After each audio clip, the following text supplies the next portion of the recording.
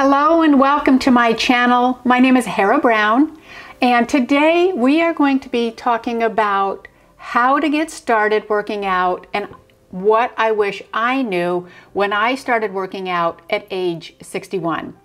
So first, you want to know your why. Why is it you want to start working out? Is it to regain your health? Is it to regain your strength? Is it to feel better in your clothing? Have you gained weight during menopause and you want to lose that extra few pounds? What is your why? Your why is your vision, is your bigger vision, and it's what pulls you forward. So for me, my why was I had actually been walking my dog. I at the time had a 185-pound Great Dane named Baron, who has since passed.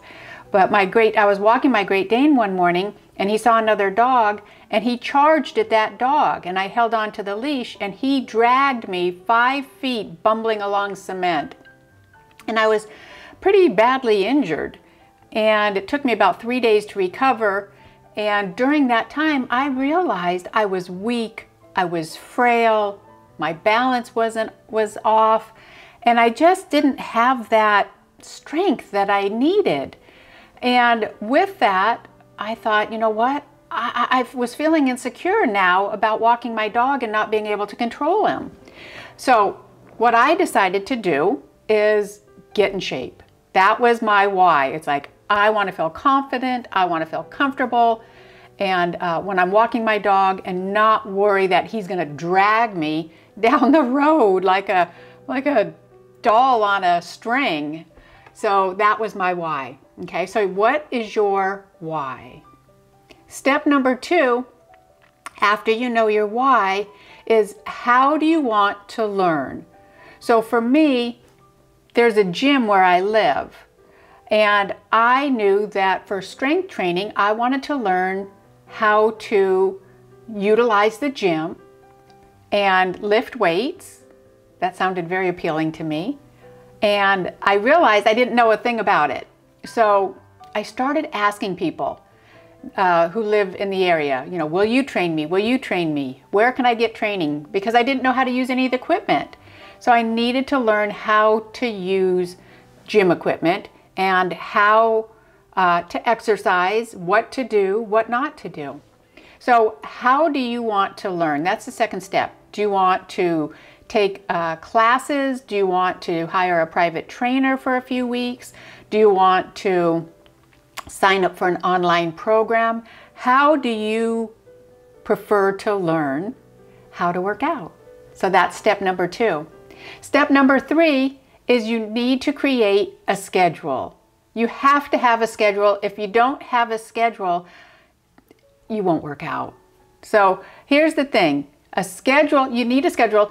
None of us can, quote unquote, find time to work out. It doesn't work that way. You really need to make time. So it took me a couple of months. I found somebody who would train me, and their only option for training me was Monday, Wednesday, Thursday mornings at 6:30. This didn't fit in my schedule, but if I wanted to work out with this person, I had to make it happen. So I reworked my schedule. I committed to 3 days a week, which is what I still do almost 3 years later, Monday, Wednesday, Thursday. And I show up at the gym for a workout at 6:30 a.m. consistently. So put it in your schedule, put it in your calendar, figure out what works for you. Here's the thing, it's not going to just show up on your calendar. And there's really not a convenient time. You may need to rework your schedule. So I had to go to bed earlier so I could wake up earlier, so I could walk my dog earlier, so I could be at the gym earlier. So you'll need to find out how to make this new time fit into your schedule if you want to work out, okay? So that's the 3rd step. The 4th step, when you start working out, whether it's with a trainer or through YouTube videos or an online program, is I found this to be one of the most important things for women, I'll say over 50, is focus on form. When you are working out in the gym, it's not about using heavy weights. I don't use heavy weights. I never have. My weights range anywhere from 5 to 15, at most maybe 20 pounds. So what you want to do is focus on your form. Learn the exercises properly, do the exercises properly to avoid injury. That, I think, is the absolute most important point for those of us who are beginning a weight training, resistance training journey at the age of 50 and older. Okay, so learn proper form. So just a few things that my trainer has shared with me over and over and over is: one, stand up straight and keep your shoulders back.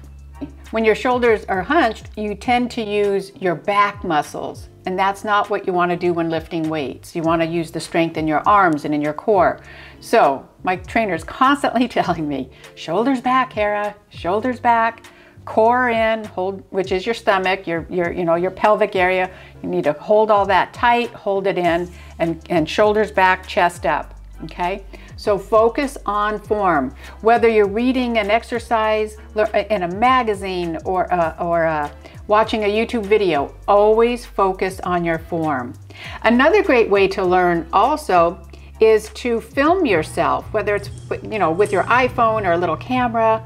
If you're working out with a friend or a trainer, ask them to film you working out, because when you see yourself, when you replay it, you'll see, oh, I was slouching. Oh, my balance was off here. You really can see yourself and make those corrections, but you can see yourself making where you're doing well and where you're slouching, or you don't have your chest up. Okay, so see if you can get somebody to record you. I think it's amazing, the feedback. It's feedback for you. Okay, so now you're going to focus on your form, right? The next thing, what you're going to find out with working out is, and this happens naturally, which I think is wonderful, is you're going to want to eat more nutritious foods. And that's because food is fuel. And when you're working out, you are burning more calories. You're burning more calories working out. You're learning the routines. Your schedule is changing. So you're using both mental energy and your physical energy. So you need to fuel your body with food, more nutritious food. And trust me, I learned this the hard way, because for the first few weeks, I still ate whatever I wanted to eat, which wasn't that good. It might have been nachos for dinner and a glass of wine or a margarita, and maybe too many non-healthy foods. And I'll tell you, there is nothing worse than showing up at the gym in the morning knowing that you had margarita and nachos or pizza and wine, and then your trainer having you do 25 jumping jacks and 50 mountain climbers. Oh my gosh, it's awful. I'll just tell you right now, it's awful. That gurgling feeling in your stomach is like, oh. Anyway, yeah, so I would say learn that from me. Don't do that. It is not worth the pain. And trust me, I tried everything. I started off with, I don't know, maybe a glass or so of wine, with dinner. Then another time I'm like, okay, well, maybe I'll just have a half a glass of wine. Now I don't have any alcohol on nights prior to working out. For me, it just doesn't work.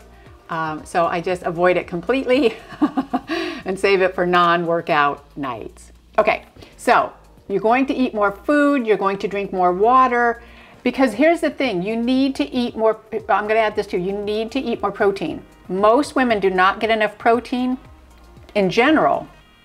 Then you add on to that working out, physical exercise. Your body needs protein to build muscle. So you're going to want to include more protein in your meals. So for example, I'm 120 pounds. My goal for every day is 120 grams of protein. And I just break that up with my 3 meals a day. So do your best to add more protein and at least see where you are and record how much protein you already are eating in a day to see if that is enough. Okay, so protein builds muscles. And it's not about getting big and muscular. People ask me that, oh, I don't want to get big and muscular. I don't either, but I want to be strong and fit and lean, and you still need protein to do that, okay? So we're going to eat more, drink more water, or eat more nutritious foods, excuse me, drink more water. Then the next thing is you're going to want to sleep more, because it's going to make you tired. I used to come back from some of my workouts at, 7:45 in the morning, and by 11 or 12 that day, or 1 or 2, I literally couldn't keep my eyes open. I was exhausted because I wasn't filling up on nutritious food. I wasn't getting enough sleep. I didn't know how to, my body hadn't acclimated to working out. And I was, it was a kind of a process of trial and error. So you want to get more sleep. And if that means going to bed a half an hour earlier or taking a nap, whatever works for your schedule, you will find in the beginning that you may need more rest.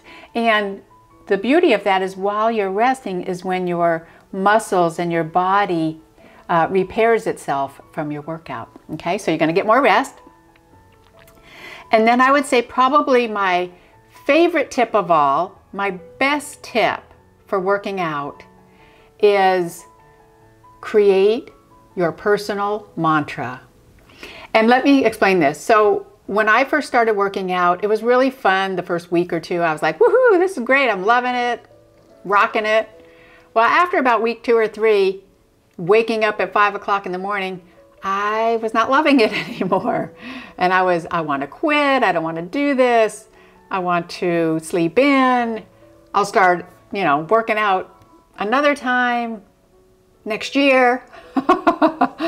Whatever. I was struggling. And I would lay in bed and think about what I could say in a text to cancel my workout with my trainer. And what I realized is, or my secret for my step 7 that really saved me, is I came up with a mantra. And my mantra was, it's only an hour. It's only an hour. So, which is true. My workout was only an hour. So on the mornings when I did not want to get up and go work out, which honestly was quite often in the beginning, I would be thinking of what I could text my trainer to get out of my workout. But then my mantra would come into play and say, Harrah, it's only an hour.